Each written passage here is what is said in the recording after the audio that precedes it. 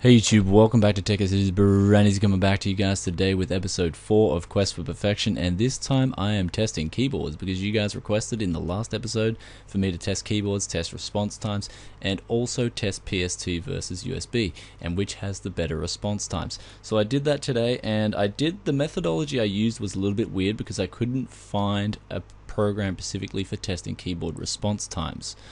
So what I did was I took matters into my own hands.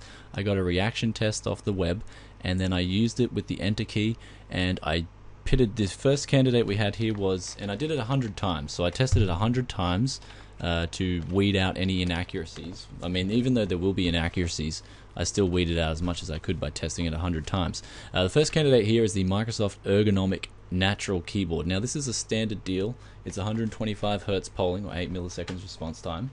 And I tested this with MSI's gaming USB port versus the normal USB port. So this is basically a test to find out if MSI's gaming port lives up to its hype.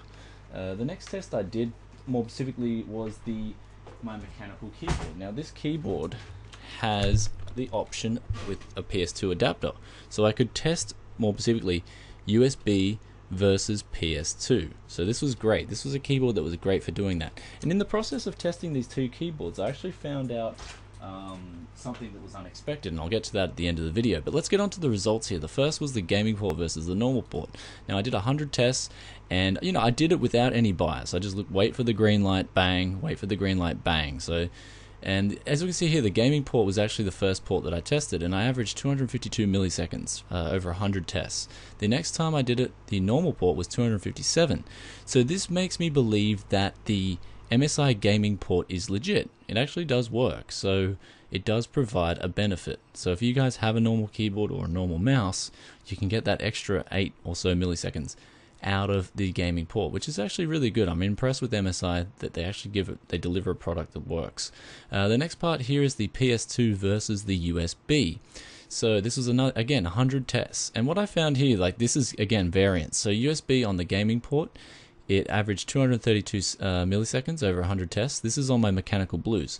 And the PS2 averaged 234 milliseconds. So again, what I've concluded here now is basically that USB at 1 millisecond or 1000 Hz polling versus PS2, there really is no difference.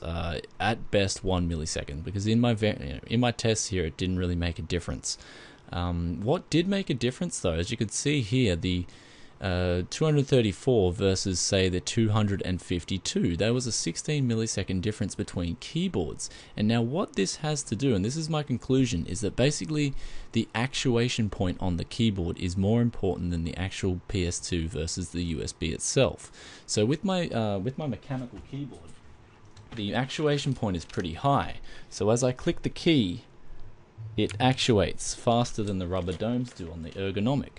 And the ergonomic, when I press it down, basically it's only actuating when I fully press it down. So you guys can see that basically if you guys are gamers, you will want a keyboard that has really high actuation points. So I believe the Cherry MX Reds are possibly the best then, in conclusion. However, it will differ from manufacturer to manufacturer. I will say that my Cherry MX Blues is my gaming keyboard at the moment. So this is my gaming keyboard, and it does provide a benefit over my Microsoft Ergonomic keyboard.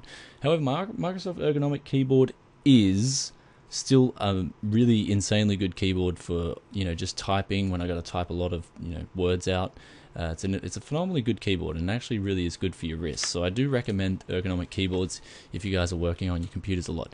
Anyway, in conclusion, I will say yes. So the actuation points are more important than the USB versus the PS2. This is my conclusion.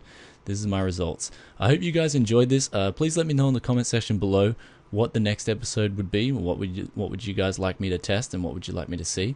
And also, I'm going to say now is that Tech Yes City has the passion, baby. I'm going to go listen to some Billy Joel, We Didn't Start the Fire. I'm going to get my stereo cranked. Going back to the 80s. I love 80s music. So I guess I'd appreciate a thumbs up, and if you haven't already, subscribe to Tech Yes City, where this place is just going to keep on growing. Oh yeah. Anyway guys, peace out for now. Brain easy, bye.